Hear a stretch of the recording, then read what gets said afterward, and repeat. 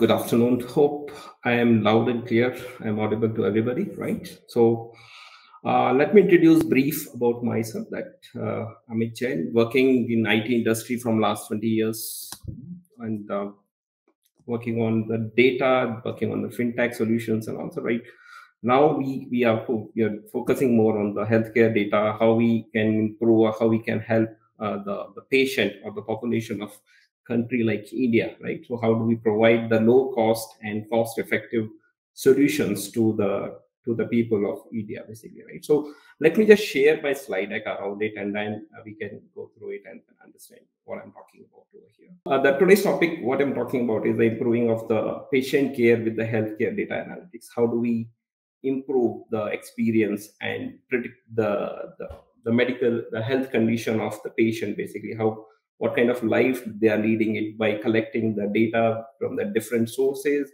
The sources can be their wearable devices, the sources can be your medical procedure. During your medical procedure, your data is getting collected from the labs, from the hospitals, from the clinics, right? So that data help us to understand and analyze it, to predict about your health, the kind of lifestyle you are leading it, the kind of health condition you have it right now, and how it is going to be in near future. Are you going to be going to incur some critical illnesses or all? That can be predicted based on your past historical data that we have collected over the period of time, right? So it basically help us to predict and help us to get ready to prevent the any such upcoming events which can be avoided, right? So that's about the data analytics. And what is healthcare data? So healthcare data is about data about your the data about your health, which we have collected it from the different source of information. It may be your hospitals, it may be your labs, it may be your wearable devices. Your insurance companies are collecting your data, right?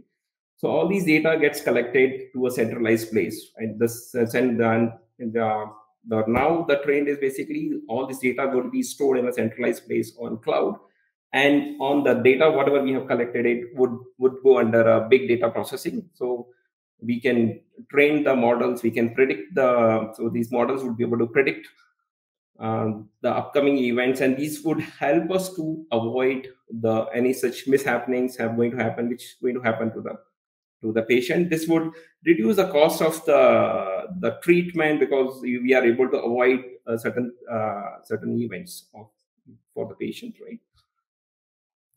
So the slide now, what I'm talking about, the source of healthcare data.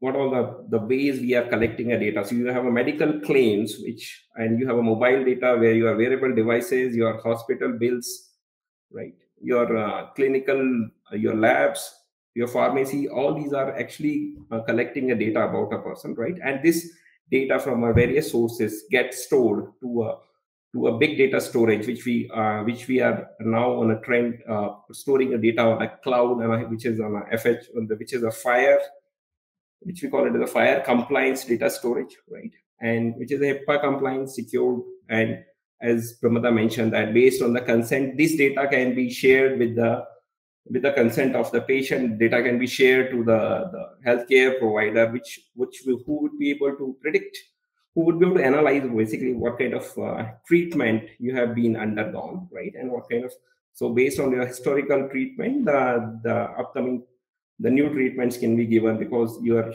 healthcare information is already handily available to the healthcare practitioner, right? So once the data is collected, this slide talk about how the data is basically collected and then stored, and how it can be used for making it convert it to an action, basically. So if you look at we are collecting a data if you look at from the left side, we have a clinical data, we have data from the various devices, third parties, and other data information, which gets stored to the centralized data store, which is a Azure FHIR. We have worked on Azure FHIR, so we are naming it here. So right. And once the data is collected to the FHIR server, this data can go under a processing or for a big data analytics, right? We can run a machine learning, we can run a artificial intelligence, and we will be able to predict the lifestyle of the person, the health condition of the person, right? So that helps or to avoid and to predict and avoid certain diseases for the patients, basically, right? So that is how then this is how the data gets stored, and this is how the data can be used to predict certain events which is going to happen in future, right? What is the importance of healthcare data? So digital healthcare data, which is collected from various sources, right, can be analyzed, right? And it can be analyzed. So analysis happen based on your historical healthcare information and the current condition of your health condition, and together we can predict how the behavior or the health condition of the patients, right?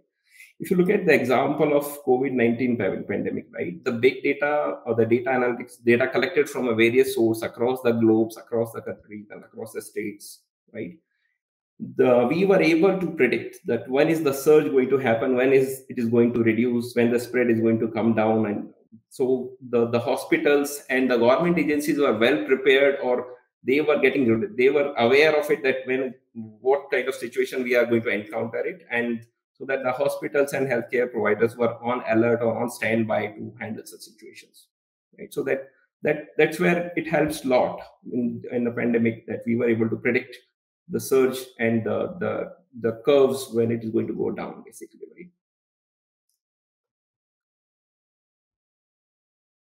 So how healthcare help us to provide a solution? So if we have a centralized healthcare storage for everybody in the nation, right, it helps to, so everyone carry their health information as in the form of health card, right? Wherever he goes along with health card, his information can be shared to the any hospitals, right? And hospitals will be able to understand the kind of treatment he has gone under, right?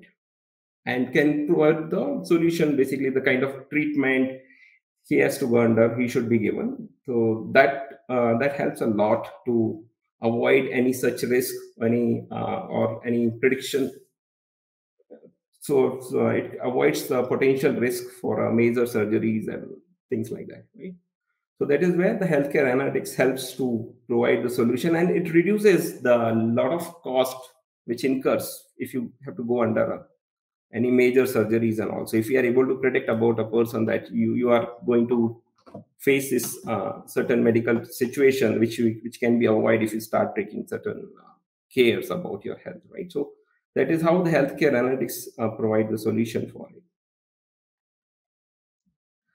Healthcare analytics helps to reduce the cost because we are able to avoid, or we are able to prevent certain risk for the patients, right? And that helps for the healthcare system to be available for the other patient, because we were able to save the people to go to a major surgeries and major risk. So that helps to reduce the cost. That helps to reduce the cost to the even the insurance companies also, because they need not to bear the cost if the patient goes under the surgeries. And also that helps that reduces the cost for the insurance companies as well as the patients also, right? And based on the healthcare analytics, we can even predict the appointment no shows also, and supply chain management cost also. Basically, we would be able to predict based on the historical behavior. We can predict that the person is going to attend the appointments, or he will be on no show. If no show, then the healthcare providers can release the slots for the other patients to come and attend the sessions, basically. So that's how it helps to optimize the resource utilizations, and reduces the cost which it's going to incur because of the no shows or certain other situations.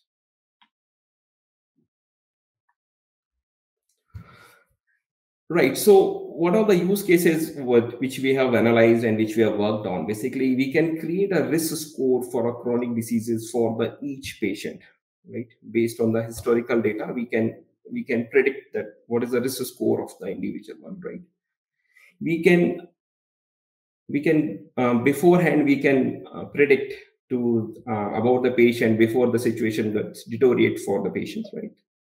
We can even we can predict the behavior of the treatment. Let's say that we start giving certain medicine to the set of people, right? And we collect the data, and we can measure the efficiency of the new medicines or whatever medicines we have, whatever new treatments giving it to the patients. We can even predict the efficiency of the treatment. We can even the healthcare data, which we're talking about, the health card, person can carry its own health card and can be shared with the any of the healthcare providers, hospitals, right? So we call it as a data interoperability, right? So this helps a lot. This helps a lot to the new healthcare hospitals to understand the situations and immediately provide the treatment. They can start the treatment without losing a time. So it saves a lot of time and cost to understand the historical health information about the persons, right?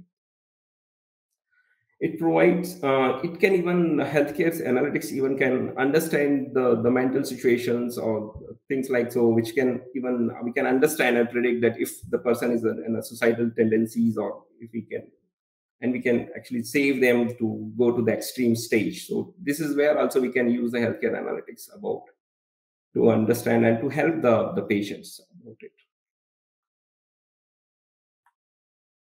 What is the roadmap going to be? So a roadmap, what we have seen in a trend, and globally it's going to happen. It's happening in India. It started in India also, where the earlier the each hospital was sitting on the data with the patients, and they were not ready to share the data with the other clinical or hospitals, right? And the labs were sharing the data in terms of hard copies and all, right? So now what we have seen the trend that every data is getting converted to a digital form, right? And it's getting collected. It's once the data is getting collected, the we are able to do the machine learning data analytics and all, right? So and we are able to we can predict what kind of treatment should be given, and this data can be shared to any of the hospital across the country or across the globe based on the consent of the process, right? So this is going to create a major change or the major shift the way we are operating. We were operating it earlier before pandemic, and now we have seen that pandemic. We have opened up we have allowed people to share their data with across the hospitals and also, right? So that the government agencies and healthcare can would know about it, the potential. It can identify the gaps and fix the problems and be ready to provide the with the healthcare facilities to provide it to the patient, basically, right? So this is how what we see the healthcare is going to do a major shift in the way we have been seeing the way it is being treated to the patient, right? We will be able to give more better predictions based on the data, and we would this would really reduce the cost of the treatment, because we would be able to avoid certain major surgeries and things like that. So that's how I see the healthcare is going to change a lot in this medical healthcare verticals. And we'll have the technology is going to is going to play a bigger role to do this data analytics and help like this. So that's how I see. We see a bright future about the healthcare analytics in this medical industries. I think we will be having a bigger role to play, and I think everyone's will have a bigger opportunity, bigger responsibility to play, to carry on their shoulders, to contribute to make this world better. That's how it is from my side. Thank you. Anything else we can discuss in the session?